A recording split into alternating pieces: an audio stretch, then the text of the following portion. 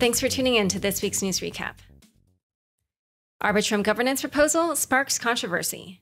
This past week, the Arbitrum team tried but failed to pass a controversial proposal. Arbitrum Improvement Proposal, or AIP1, aimed to allocate 750 million ARB tokens, valued at around $1 billion, to the Arbitrum Foundation for funding special grants without undergoing a full on-chain governance process. However, over 78% of token holders voted against the proposal. Then Arbitrum employee Patrick McCrory revealed that the proposal served as a formality to inform the community of decisions that had already been implemented. On-chain data shows that the Arbitrum Foundation had already used 50.5 million of the proposed 750 million ARB tokens. The foundation clarified that 10 million ARB tokens was converted to fiat, while 40 million was loaned to a sophisticated actor in the space, which appears to be Wintermute, according to Look On-Chain. After facing significant community backlash, the team decided to break down this contentious first proposal into separate ones. In a new announcement on Wednesday, the Arbitrum Foundation said it would keep the remaining 700 million ARB tokens in its wallet until the Decentralized Autonomous Organization, or DAO, approves a budget and lockup schedule. The Arbitrum debacle was discussed at length in this week's episode of The Chopping Block. Haseeb Qureshi, host of The Chopping Block and managing partner at Dragonfly, suggested that this event will forever change the governance in Arbitrum. He said it's a precedent that tends not to go away. Crypto influencer Kobe's tweet kickstarts $50 million in liquidations. An encrypted message containing the text, "Interpol Red Notice for CZ," sparked a frenzy on social media on Monday, leading to more than $50 million in Bitcoin liquidations. The message was first shared by crypto Twitter influencer Jordan Fish, aka Kobe, and was encrypted using the SHA-256 cryptographic hash function. Though it is theoretically impossible to decrypt the hash function in a few hours, the meaning behind the message was revealed, igniting rumors of an international arrest warrant for Binance CEO Changpeng Zhao, or CZ. Bitcoin's value subsequently dropped to an intraday low of $27,414, and over $50 million in Bitcoin liquidations occurred. Binance dismissed the rumor as false, and Kobe later addressed the situation, stating that someone with whom he had discussed the rumor likely leaked the hidden message, causing the chaos. Kobe apologized for the incident and plans to reduce his tweeting in the future. Despite facing a lawsuit from the U.S. Commodity Futures Trading Commission, on-chain data reveals no sign of investors fleeing Binance, according to a Glassnode report. Although the exchange recorded the largest net outflows in history with negative $295 million in stablecoin outflows per day, its Bitcoin and Ethereum balances remain unharmed. Glassnode analysts commented, "Despite net outflows of stablecoins, the market does not yet appear to be expressing widespread concern about Binance's standing." Moreover, CoinDesk reported that Binance declined an offer from Tron founder Justin Sun to purchase his stake in competitor Huobi, due to its alleged links to China, which Binance wants to distance itself from, according to an anonymous source. 3AC founders led exchange OpenX goes live. The founders of bankrupt crypto hedge fund Three Arrows Capital, or 3AC, Kyle Davies and Su Zhu, launched a new venture called OpenExchange, which offers spot and futures trading of cryptocurrencies and plans to facilitate claims trading for users affected by bankruptcies of crypto trading platforms such as FTX, Celsius, and even 3AC. OpenX's CEO Leslie Lam stated, quote, "There are over 20 million claimants worldwide for FTX, Celsius, and other platforms that are stuck waiting years just to access their funds." The exchange saw just $13.64 in trading volume in its first 24 hours, though Lam said the firm plans to grow liquidity via an open and transparent market-making program. Despite facing criticism over their past failed ventures, Davies and Zhu appear undeterred, responding to critics on Twitter even though the OpenX Twitter account was suspended. Meanwhile, Mark Lam, co-founder of CoinFlex, offered Bitcoin Cash promoter Roger Ver an olive branch that includes 2 years of free trading on OpenX. Ethereum projects want to prevent MEV.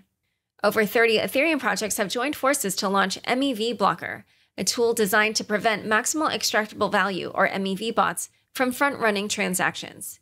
Developed by CowSwap, Agnostic Relay, and BeaverBuild, The initiative is supported by several popular Ethereum-based protocols such as Gnosis DAO, Balancer, Shapeshift, and Paraswap. MEV Blocker routes transactions through a network of searchers structured to block front-running and sandwich attacks. Users will receive 90% of the profits that searchers bid to backrun transactions, while validators will receive 10% of the profits. MEV bots have reportedly extracted more than $1.38 billion from users, impacting traders, liquidity providers, and NFT minters alike.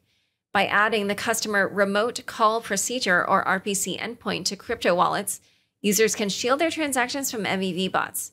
However, according to Gnosis CEO Martin Koppelman, transactions may take 10% longer than usual with this RPC. This initiative comes after a recent incident in which an Ethereum validator successfully front-ran MEV sandwich bots, making off with $25 million in a single block. The validator exploited a relayer bug to force a series of transactions, outpacing the MEV bots. Despite being slashed from the network, the validator's significant profit remains in 3 wallets. Polygon's Chief Information Security Officer, Mudit Gupta, commented on the situation, stating that, quote, "The economic incentives are broken here."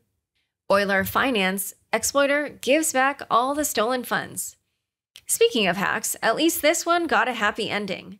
Following weeks of drama, the hacker behind the largest DeFi hack of 2023 returned all the $200 million in crypto stolen from Euler Finance. Euler's team confirmed the recovery of the funds taken during the March 13th exploit. Initially, the hacker seemed unrepentant, but eventually had a change of heart and began returning small batches of the stolen funds through encrypted blockchain messages. The hacker's tone turned apologetic last week when they returned 7,000 ETH to Euler with an attached message expressing regret.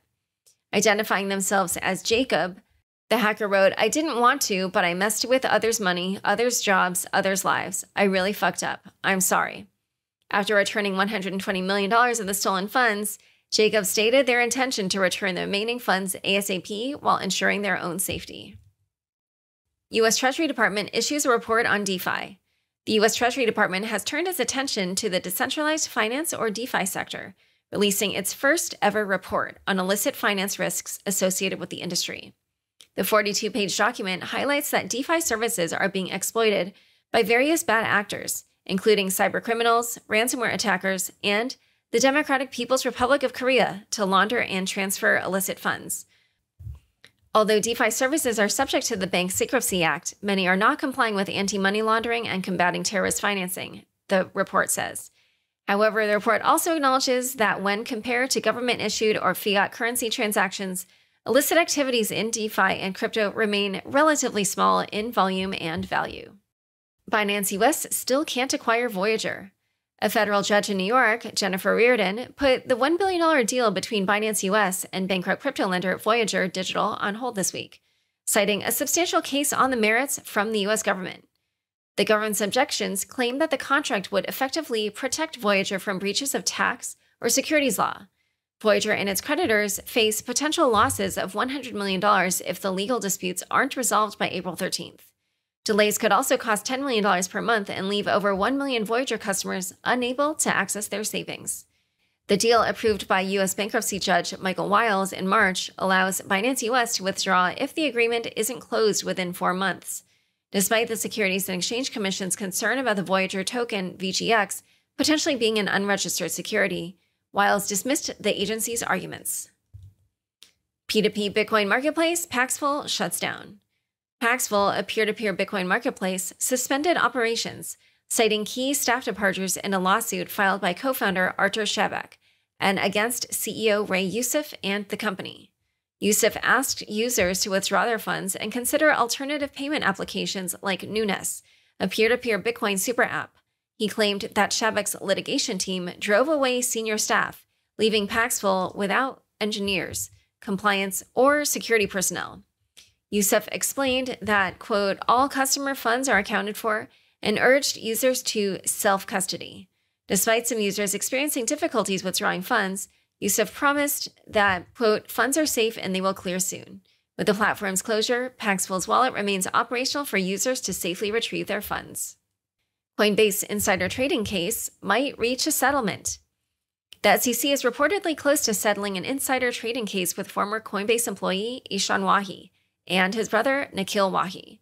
A joint court filing revealed that the SEC has, quote, an agreement in principle with Ishan Wahi to resolve all of the SEC's claims and is in, quote, good faith discussions with Nikhil Wahi. Ishan had earlier sought to dismiss the civil charges, but pleaded guilty in February to related criminal wire fraud charges. The case alleges that the Wahis and their friend Samir Ramani made at least $1.1 million in illicit profits by trading tokens before Coinbase announced their listings. The settlement requires approval by SEC Chair Gary Gensler and 4 other commissioners. Time for fun bits. Hidden in your Mac, the Bitcoin white paper. What's been hidden inside every macOS version since 2017, from Mojave to Ventura? Of course, it's the Bitcoin white paper. A user by the name of Burned178 first discovered this back in April of 2021, buried within the image capture utility's Virtual Scanner 2 function. Alongside a nondescript image of a San Francisco bay lies a PDF copy of Satoshi Nakamoto's Bitcoin white paper. Recently, blogger Andy Bio rediscovered this crypto Easter egg and shared it on his blog, Waxy. Bio wrote, of all the documents in the world, why was the Bitcoin white paper chosen? Is there a secret Bitcoin maxi working at Apple? What would you pay for crypto bankruptcy claims? Ginny Hogan of Unchained has her take on the launch of Open Exchange. As they always say, if at first you don't succeed, be a rich dude in crypto. Stu Zhu and Kyle Davies, the founders of the bankrupt crypto hedge fund 3AC, are back. They're launching an exchange for insolvent crypto claims, which feels a little bit like giving people paper cuts and then charging for overpriced band-aids. One of the premises of their company, Open Exchange, is to offer claimants for bankrupt funds like FTX and Celsius the chance to be made whole. Given that FTX claims right now are trading at 20 cents on the dollar, it's possible that their definition of whole is the same as SBF's. The venture successfully raised $25 million from investors, which does make me wonder if the vibe in VC right now is like, what's there to lose? CEO Leslie Lamb has said that the goal of the new fund is to help the crypto industry, and let me just say, we love a pivot. The 3AC case is not settled, and US authorities have actually issued a subpoena to Kyle Davies via Twitter. You know that Twitter could be used to issue subpoenas? I didn't, but to me it's no crazier than the idea that FTX claimants could be made whole. Thanks so much for joining us today. To learn more about Representative Emmer and the current state of crypto regulation in the US, check out the show notes for this episode. Unchained is produced by me, Laura Shin, with help from Anthony Yoon, Mark Murdoch, Matt Pilchard, Zach Seward, Juan Aranovich, Sam Sriram, Ginny Hogan, Ben Munster, Jeff Benson, Leandro Camino, Pam Majumdar, Shashank, and CLK Transcription. Thanks for listening.